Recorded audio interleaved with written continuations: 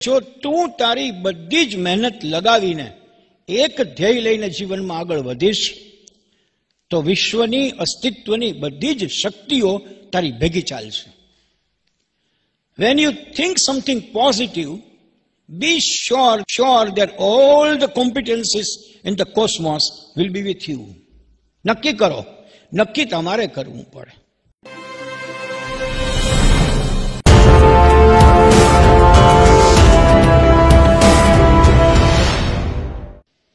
તમે કદાચ વાંચ્યું છે કે મને ખબર નથી, અલ્કેમિસ્ટ નામનું એક પુસ્તક છે.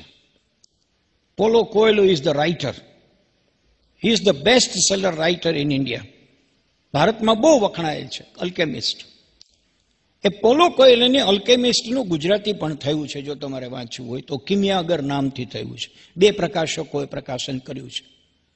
મને એટલા માટે યાદ આવ્યું અત્યારે પુસ્તક. એમાં પણ એક આવો છોકરો છે, ભરવાડનો છોકરો છે, ભાગી છૂટે છે. અને એમાં થયું છે એવું કે એને એક જ વસ્તુ સંભળાય છે. કોઈ બોલે છે, આપણે જેમ ખ્યાલ છે ને કે તમે બોલો તો પડઘો પડે. ગાઈડ પિક્ચર જેને જોયું હોય એને ખબર હશે, તમે જે છેલ્લો શબ્દ બોલો તે પડઘાય. એવી રીતે પડઘો પડ્યો ને એને એમ કહ્યું કે જો તું તારી બધી જ મહેનત લગાવીને એક ધ્યેય લઈને જીવનમાં આગળ વધીશ તો વિશ્વની અસ્તિત્વની બધી જ શક્તિઓ તારી ભેગી ચાલશે. When you think something positive, be sure that all the competencies in the cosmos will be with you. નક્કી કરો, નક્કી તમારે કરવું પડે. વિદ્યાર્થીઓની સમક્ષ મારે એ વાત કરવી છે કે આના જેટલો પાક્કો નિશ્ચયવાળો કોઈ વ્યક્તિ જ નહોતો. એને નિશ્ચય કર્યો કે નહીં ભાઈ ચાલો આગળ વધો. અને નિશ્ચય આગળ ધપાવતા જીનરી, એમાંથી ટેક્સટાઇલ, એમાંથી ઓઇલ મિલ, અને માત્ર ભારતમાં, સમગ્ર આફ્રિકામાં નહીં, ભારતમાં, અન્ય દેશોમાં બધે ચાલતું ગયું. બીજો મુદ્દો, તમે વિચારો કે 37 વર્ષની ઉંમર માણસની પરણીને દંપતીને 1-2 સંતાનો ઉછેરવાની હોય. આપણે ત્યાં એમ કહેવાય કે 37-40 એ 2 સંતાનોનો બાપ માણસ થઈ ગયો હોય. એ વખતે એમણે સાહસ કરવાનું નક્કી કર્યું અને સૌ પહેલી વાર લુગાઝીમાં એણે સુપર કોર્પોરેશન ઓફ યુગાન્ડાની સ્થાપના કરી. અને જે ભવિષ્યની અંદર બહુ મોટા ઇન્ડસ્ટ્રી તરીકે ચાલ્યું. યુગાન્ડાનો કપાસ ઉપાડ્યો. Try to understand my dear friends.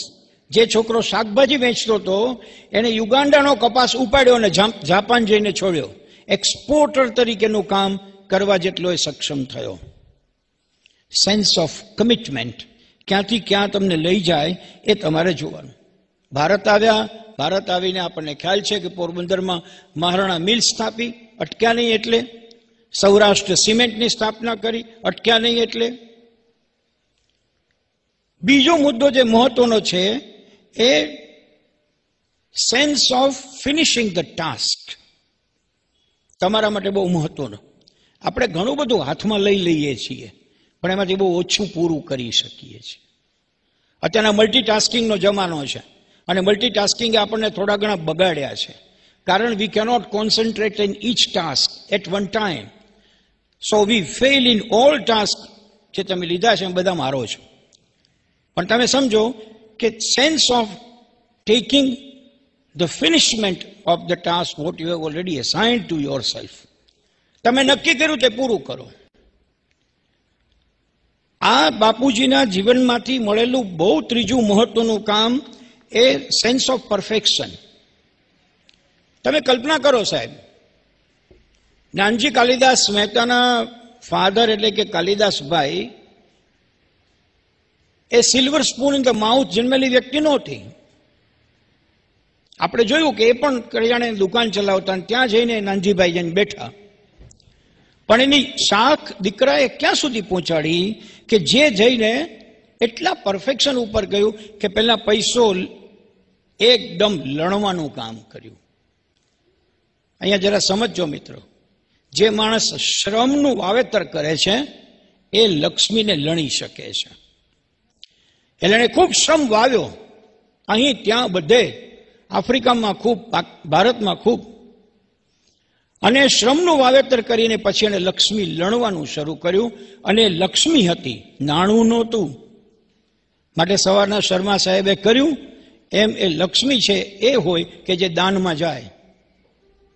એટલે એમણે દાનના આધારે બહુ મોટા દાતા બનીને જે રિફોર્મ્સ કર્યા એ વર્ણવવા માટે મને બીજો 1 કલાક જોઈએ, જે હું લેવાનો નથી. છેલ્લો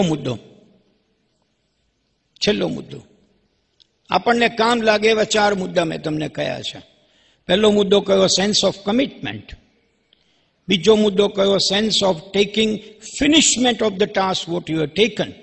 The third point is sense of perfection. Good up to the end. Gain. અને છેલ્લો મુદ્દો sense of લગે રહો. Continue with your efforts.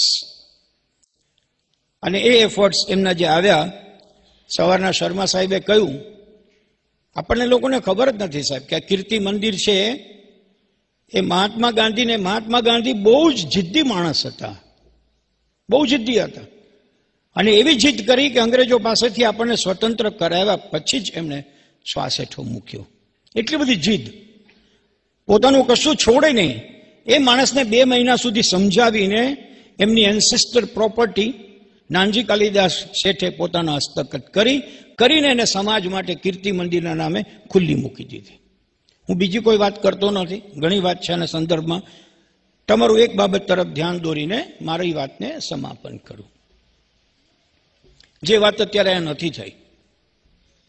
એ સમયની અંદર માંડાના મિલ્સમાં બ્રાહ્મણોને નહોતું ગમ્યું છે.